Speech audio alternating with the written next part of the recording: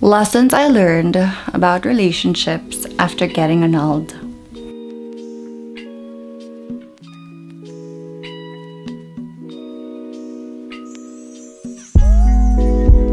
Number one, you don't need to be in a relationship to be complete, to be happy, to feel whole.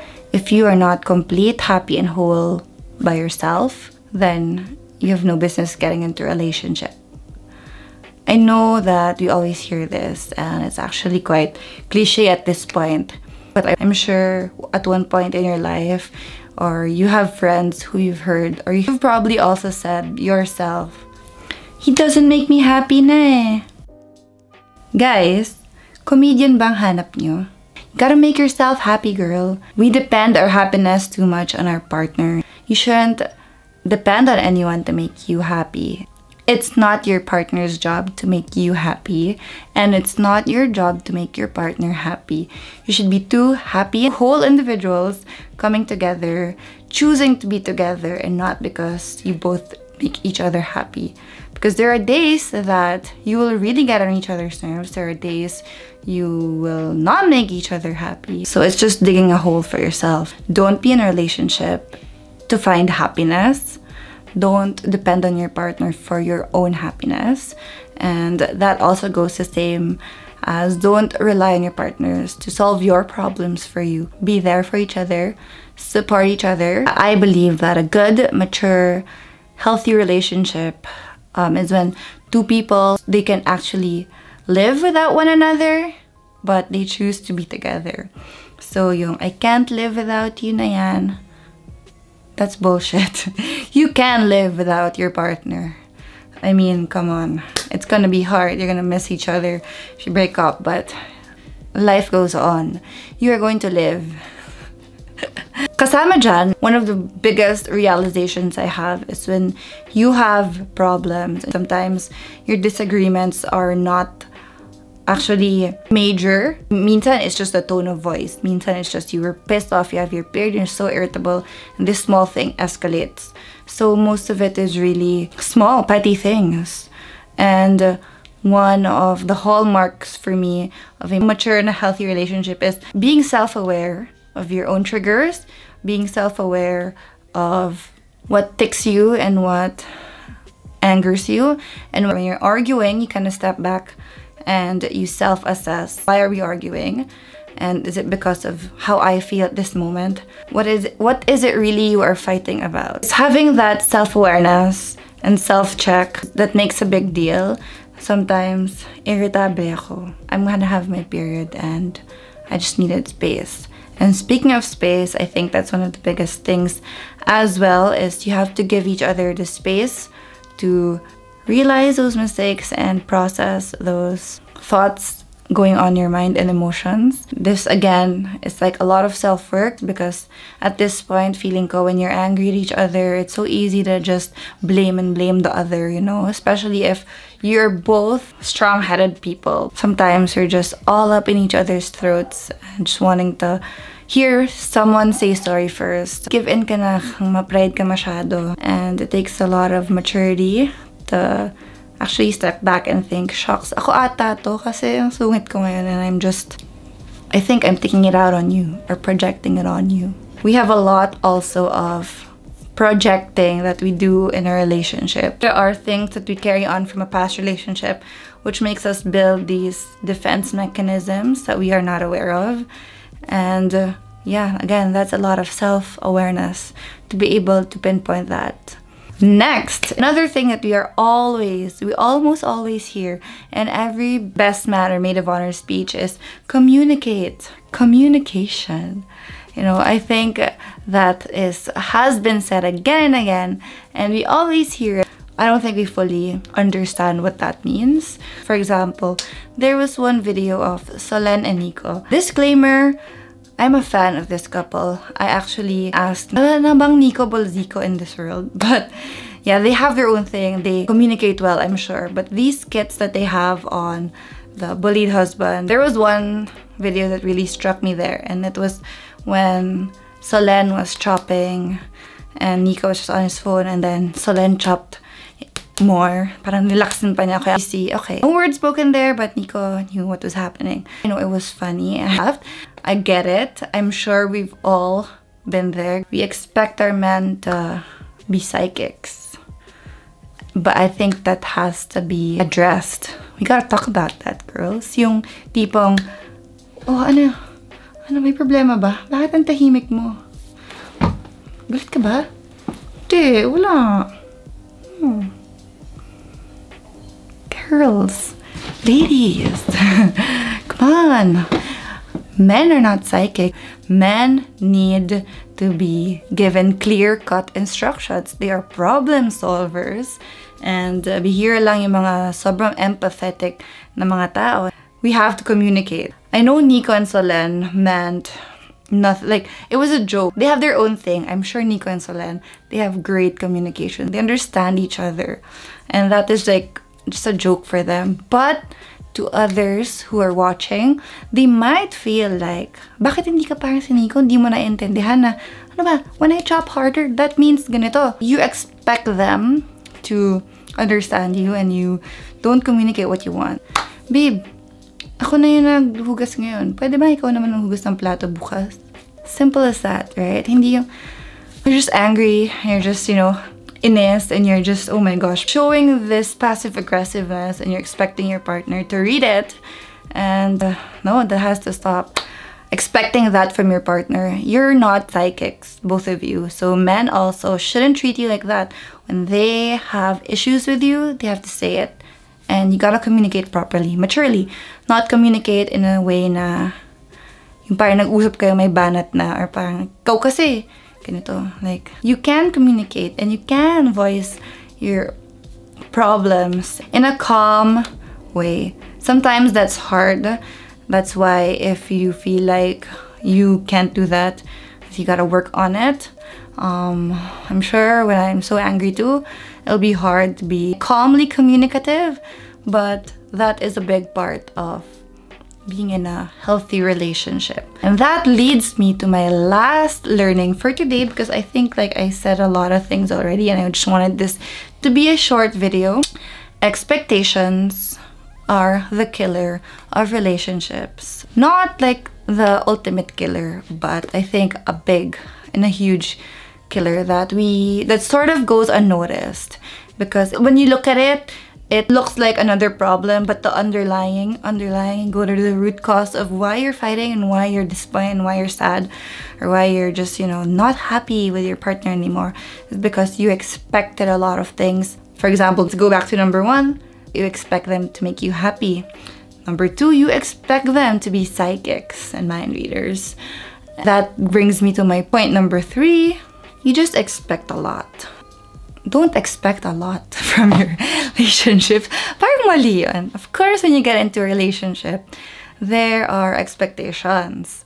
What I'm saying is, I guess, when you get into a relationship with someone, you have a standard. You talk about what you want, you talk about how you are, you talk about when you're getting married, you talk about, okay, we're both gonna work. Okay, no, you're just gonna stay at home and take care of the kids while I work, or the other way around. Be house husband, I'll work for us.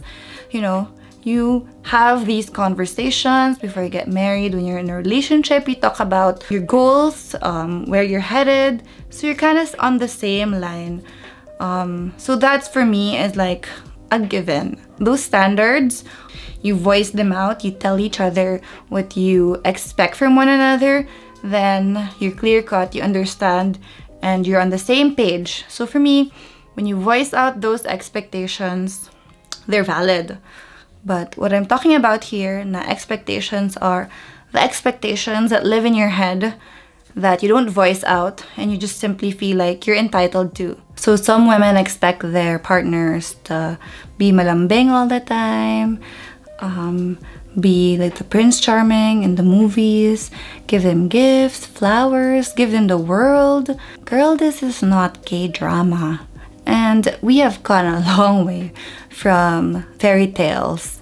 This is real life. Kasalanan ng K-drama to, kaya ang taas ng standards natin sa lalaki. But of course, there are situations where we want that and our partners should give it to us, but hindi all the time. Hindi parate. Same as the men who expect their women to be like domestic goddesses and Nigella Lawson. Woo!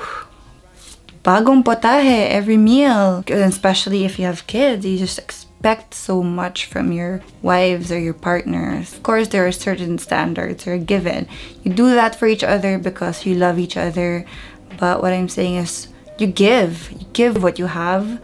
If you love someone, just do that lovingly, give it lovingly, without expecting anything in return. And if you expect something from your partner that much, I'm gonna go back to number 2 and voice it out. Babe, I expect you to sana naman cook me breakfast every time in the morning. Because I like your cooking, and kahit pagod ka, gumising ka. Kasi na-expect ko yun sa'yo eh. Just kidding. But yeah, voice out your expectations so they are valid, and you don't get disappointed in your head with your partner without them knowing. Kasi you have these expectations para of them, but they don't know. So that's unfair. And if you feel like that's too much from your partner to ask, choose your battles. Know when to say no. No, I can't do that. You have to adjust.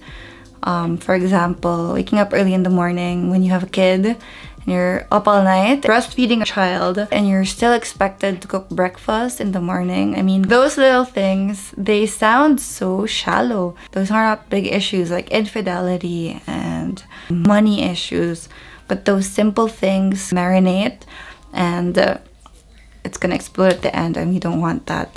And that's it for now. Like, I said a lot of things. I said I'm just gonna share a few, but dami ko nang sinabi. Watch out for my book. I'm just kidding. If you need a love coach, you can. Just kidding.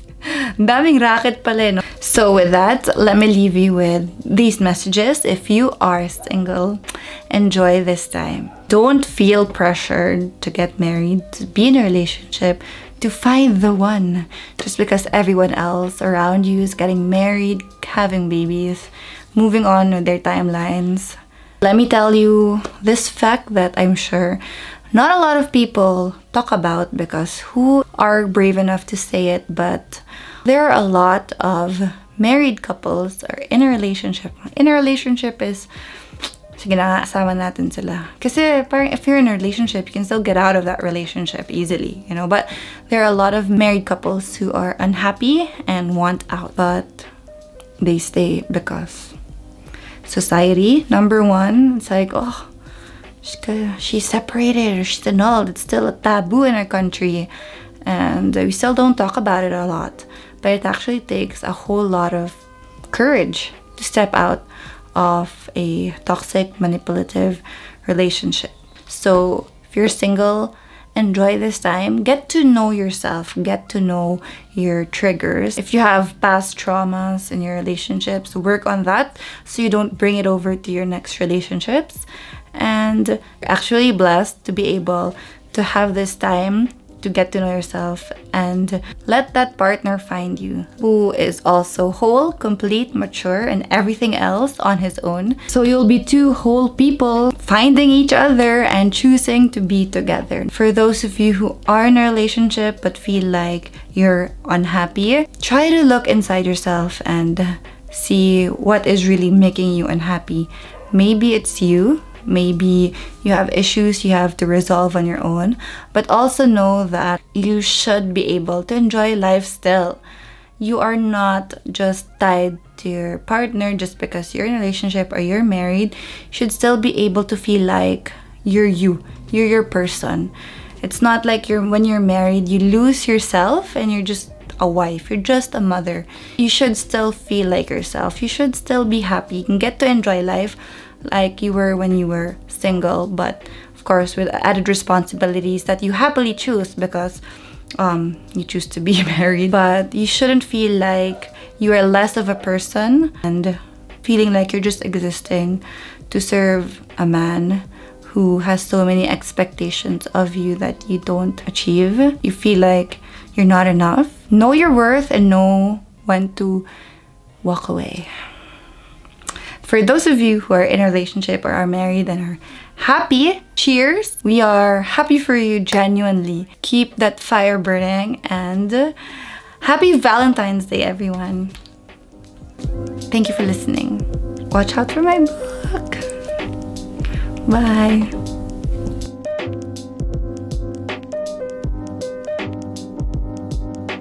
It was on this day 2 years ago when I had the sudden urge and itch to respond to my annulment proceedings. I was a non-participant in our annulment, which means that I didn't answer. It was one-sided, so it was like a non-contentious annulment. And for some reason, it was during this day that I suddenly had the urge to respond and to get my day in court and to say my truth, to say my side of the story after almost 3 years of proceedings from my ex-husband's side. And at that point, we were just waiting for the results to come out. For some reason, I was having the itch, not only to say my side of the story, but feeling like the annulment wouldn't push through because it was weak. And the next day, February 14, on Valentine's Day, I was in court getting all the documents with my lawyer. Shout out to attorney Hannah Barcena. She was with me during Valentine's Day to get the documents and get our side of the story ready, my side of the story ready, so that we can submit my response to the annulment. And then last year, on the same day, the judge was really, I don't know if it was intentional, but it was on February 30, in the same day. I don't know if it was sadya or si judge talaga, you know, it's just also so ironic, but it was also on the same day, a year after all our proceedings on my side went through, that our annulment case was finally decided and I got my annulment decision, and it was, and we were annulled. It was granted. Ayun. It was granted and I am officially annulled, and it was ruled also on my side. So the judge ruled on my favor, which was a huge deal for me because one of the biggest decisions that pushed me to have my day in court and say my side of the story, even if I could have just let it be and just ate up all the lies written there. By the way, that's how annulment is here in the Philippines. It's very, ano ba, throwing mud at each other, or at least one person is willing to get all the mud because it has to be really outrageous for your annulment to be granted. But at the same time, for me, I just spoke the truth. So anyway, so that was last year, and yeah, it has been a year since I'm officially annulled, but it's been a long 4 or 5 years since, you know, those were happening. I guess this is the time that I feel like I should share my learnings, especially since I had not a lot, but a few. I had a few DMs from other women who were just asking me how I got out of my marriage and how I found the courage to, and how annulment goes, and so many things. So during that time, I felt so lost, and when I was researching, there was really very little. I mean, who would talk about this openly, right? So I think that's where I come in. That's probably, I feel like it's God's way of telling me to speak up, and to all the women who might be going through the same thing, make them feel that they are not alone in this. And I'm here for anyone who feels like they need some kind of, you know, encouragement, words of advice. Because when I was going through this and I didn't know of anyone who went through it, I didn't know what to do. I was so confused, I was so lost. Even Googling it and finding like local cases, parang hirap. I didn't know what to do. So yeah, anyway, I digress. So let me just share with you a few learnings, relationship lessons that I learned after getting annulled.